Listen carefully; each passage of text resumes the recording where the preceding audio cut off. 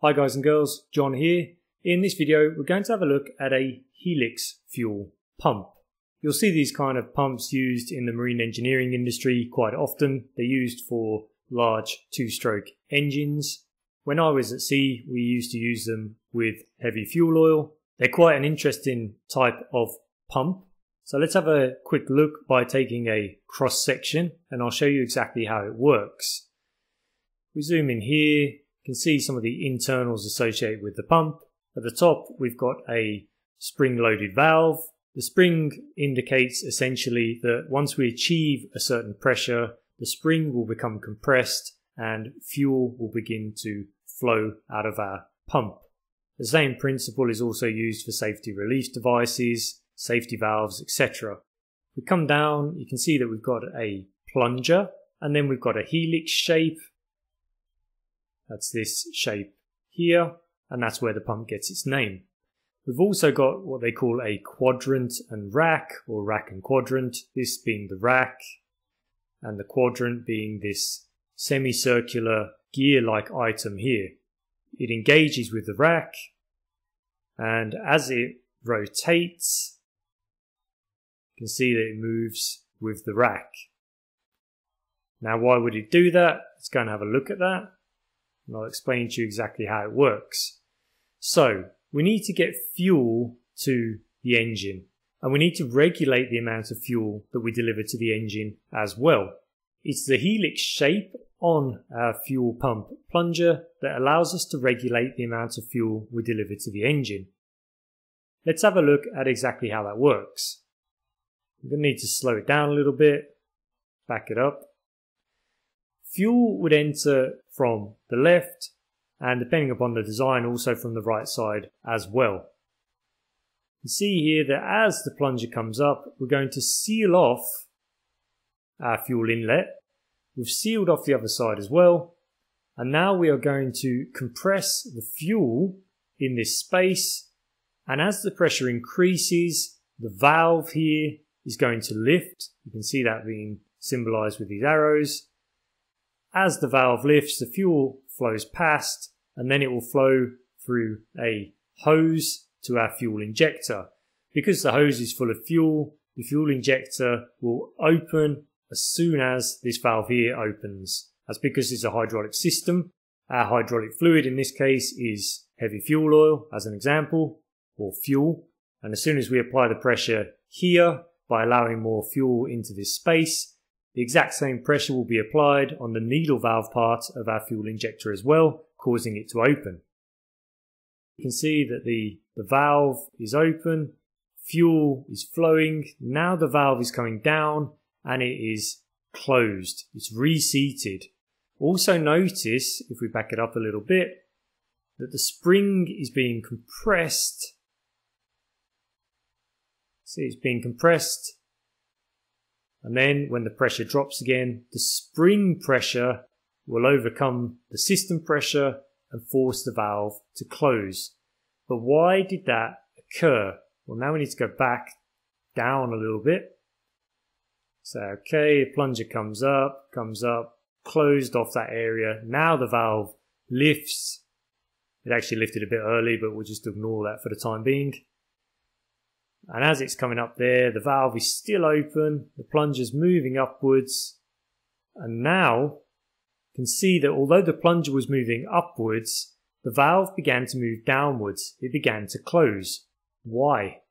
Well, the reason is because on the right hand side, our spill port, it became uncovered. You can see here, it's uncovered there, more or less here, and that's the exact moment. You can see here when it became uncovered, that's when the pressure dropped and our valve began to drop downwards.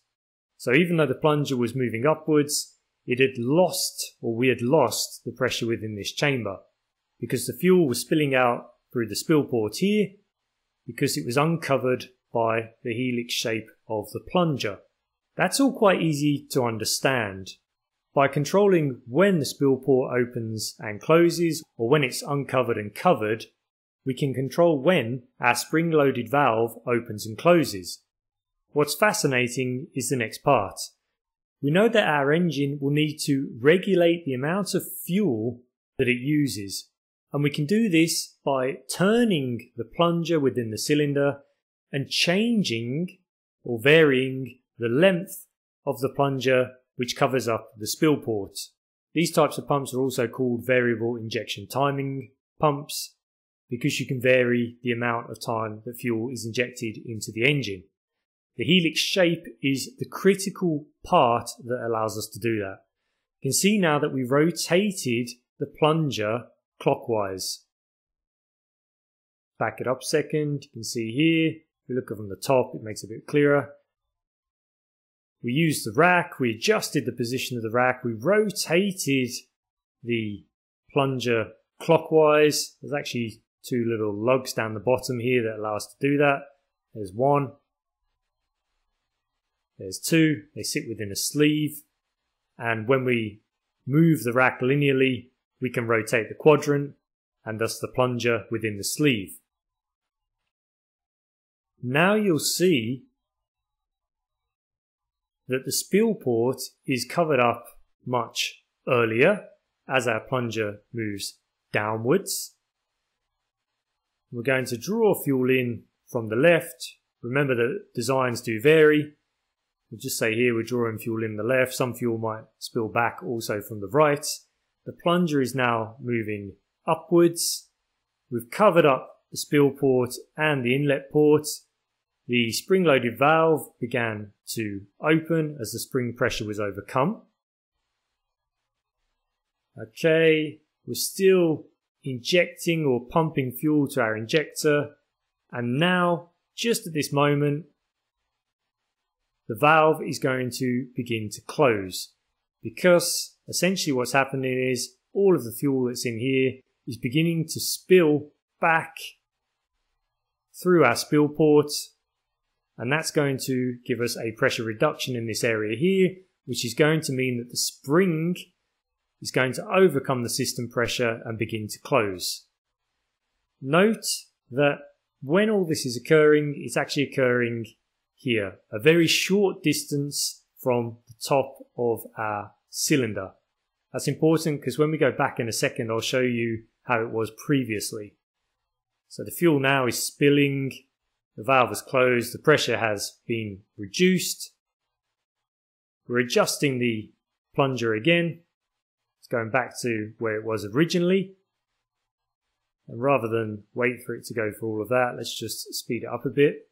You can see now we are dumping or spilling fuel at this height much earlier than we did previously.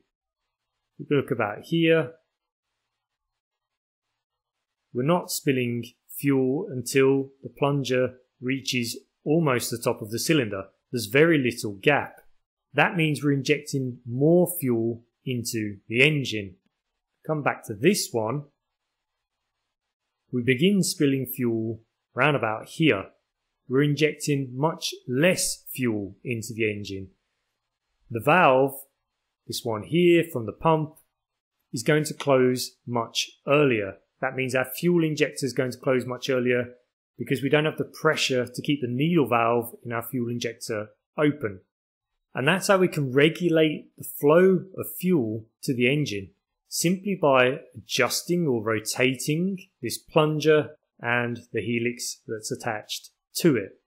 You'll often see these pumps either together within one block, or you'll see them located next to each cylinder of the engine. Again though, it depends upon the design. If you've got any questions or comments concerning just how this works, please do put them in the comments area. I'll be more than happy to take a look at them and answer them when I can. If you want to learn a bit more about engineering or play with this 3D model, then head on over to saVRee.com. Thank you very much for your time.